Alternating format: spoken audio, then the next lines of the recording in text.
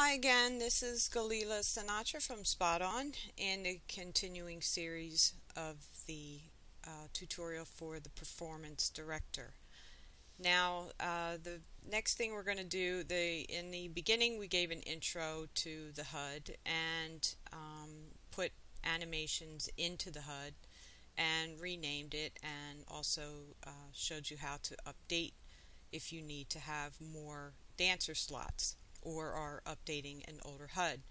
Now what we're going to do is configure our movers, and I have a mover resed here from the Choreography designer ring, and I have renamed the card inside to be the sequence that I want to call it. So it's PD Tutorial 1. And inside the mover you have the card called Movement Card. If I only have one note card in my Performance Director and I press play here, the card is going to work because there's only one card in there. But if you have more than one and they're all going to be different names, you would want to have the cards inside your mover named exactly like the cards here, so that when you load this card, the mover will load the appropriate movement card to go with that routine. So if you don't do that and you have several in there, it's going to go in alphabetical order and it will always play the first one. So it's important that you rename it, especially if you have more than one card. So I'm going to rename it PD Tutorial 1, and of course it's case sensitive, so it needs to be exactly the same. So I'm going to open the mover, and if you go to the, let me close this for a second.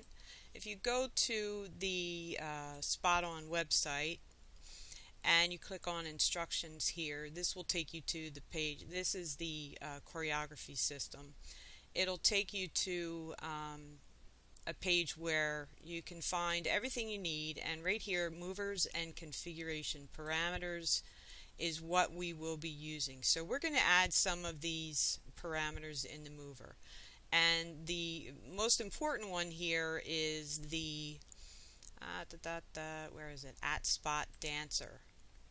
And if you click that, it's going to take you down here. It'll give you the example and an example to put in your Performance Director. This goes in the mover, this goes in the Performance Director. So always remember that page there, because there's lots of parameters available to you to make all kinds of cool things happen.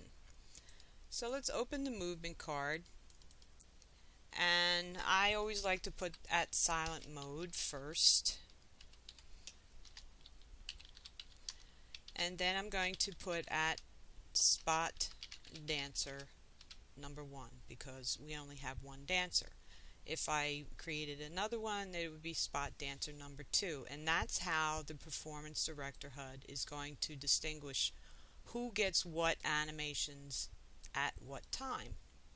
So you'll see it has number 1 over top of it.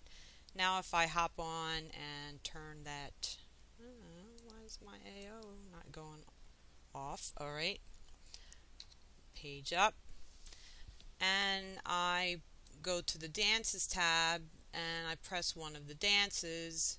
Now it's going to animate me. If it did not have that at spot dancer line in there, I would still be standing there.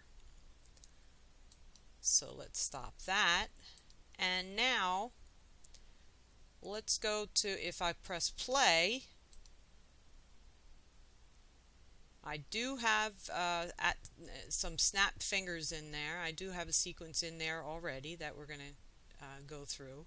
So you see that my mover moves and I start to be animated as soon as I press play. If I hit stop, my mover goes back and the animations stop.